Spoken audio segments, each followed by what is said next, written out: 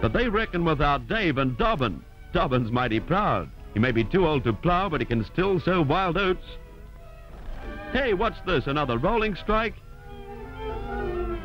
Mummy, where's the RSPCA?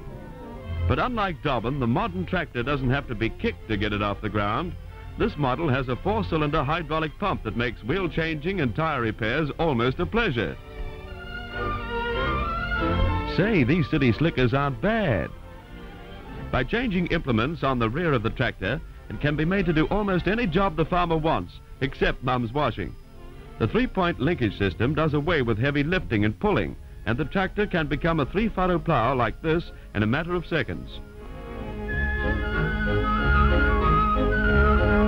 The modern farmer appreciates what mechanization can do for him, and this tractor, invented by Ulster man Massey Ferguson, seems to be able to do almost anything.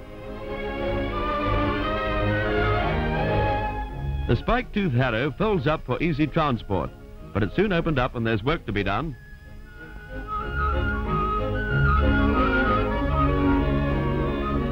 Change implements again, and the tractor sets up ridges on plowed land.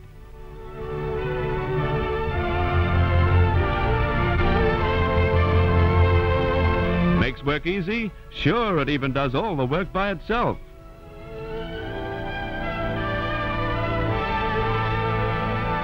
The range of implements to be linked to the tractor is almost unlimited. Everything from disc harrow to a mower, which can be assembled ready for work in a couple of minutes. It would be almost worth getting a tractor just to do the front lawn.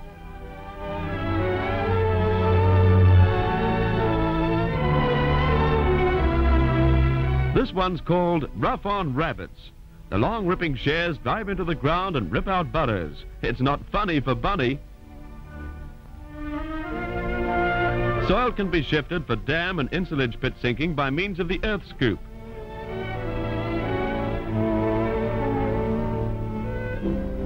The tractor's powerful hydraulic system allows it to haul a tipping trailer, doing away with expensive tip trucks on the farm. It's certainly versatile. A compact circular saw bench makes short work of timber cutting. It looks as if the axe belongs to the horse and plow days too.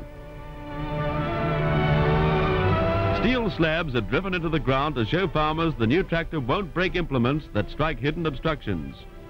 The tractor lifts and stops and goes on again.